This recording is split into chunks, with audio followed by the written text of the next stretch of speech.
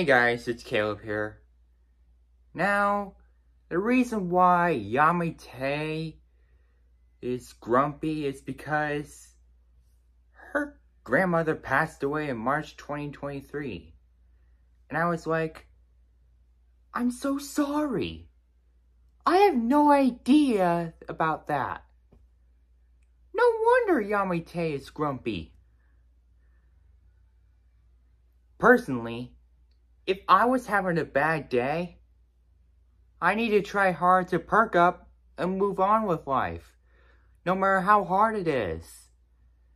That's what people on YouTube like Yami Tay should do.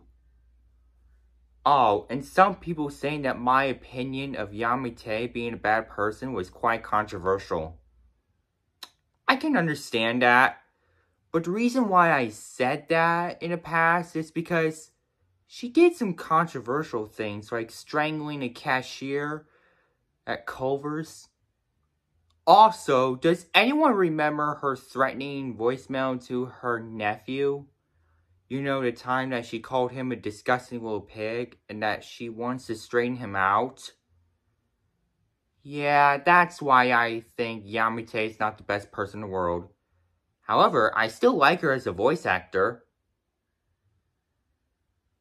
Anyway, thank you very much for watching, and I'll see you soon.